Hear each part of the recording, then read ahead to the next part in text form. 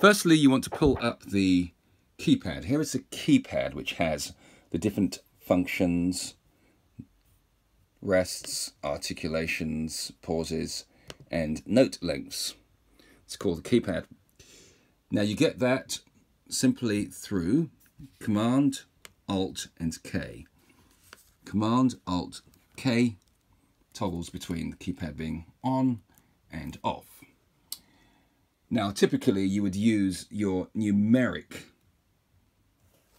to actually enter. The numeric keypad on your keyboard represents all of these functions here. This is like a representation of your numeric keypad. But of course on the laptop you don't have that. But the way to work around that is to use a virtual numeric keypad, which is created simply by pressing Alt, and then this area becomes your numeric keypad.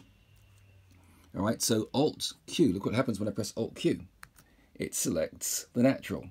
Alt W selects the sharp. Alt E, the flat. Alt A, here we go, it selects the crotchet or quarter note, depending on which side of the Atlantic. Minim, half note, whole note, semibreve. And then we have the eighth note, or quaver, on, yeah, ZXC is quaver, semiquaver, demi-semiquaver. And then if you want to get to the next set of functions, as you can see at the top here, there are notes, rests, and other functions. You pressed Alt and F. That moves you to the next set along.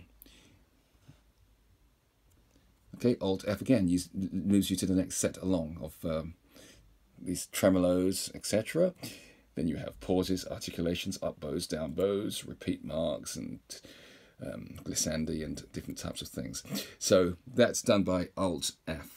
And then in the same way, you can use your Q, W, E, A, S, D, Z, X, C in order to access the various functions on the keypad. So that's how you use your laptop keyboard and create a virtual numeric pad on your laptop keyboard.